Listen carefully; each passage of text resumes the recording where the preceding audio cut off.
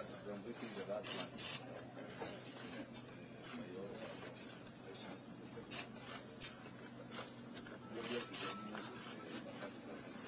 the one that was in me the other day. Yeah.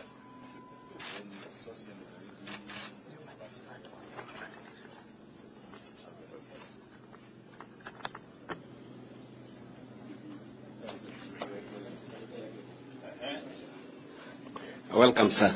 Yes, my good friend. My name is Paul Ngugi, I'm the MD. We just want to take you very, very shortly on this, but the two key points is that our work is that we are trying to accelerate geothermal development in the country. We have about 10,000 megawatts.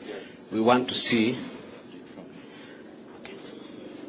that this dream for geothermal comes true.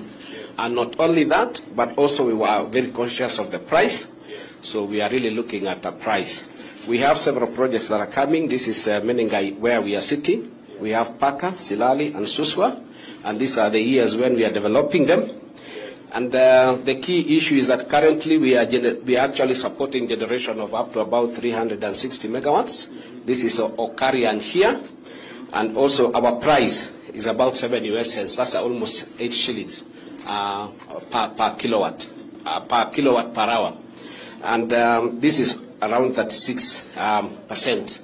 If you look at geothermal, actually today, sir, is that geothermal actually is what gives us power. We are generating about 985 megawatts. Today now, geothermal is the backbone of our energy. We have a lot of things that we would have wanted to say. The milestones that we have done. Solar is still very low, sir. What is the thinking about solar? We have to bring battery back. Yes. Yeah, and maybe one question that we... I thought those people in Turkana, they were trying to do batteries. The ones who want to do batteries are Mude Wind.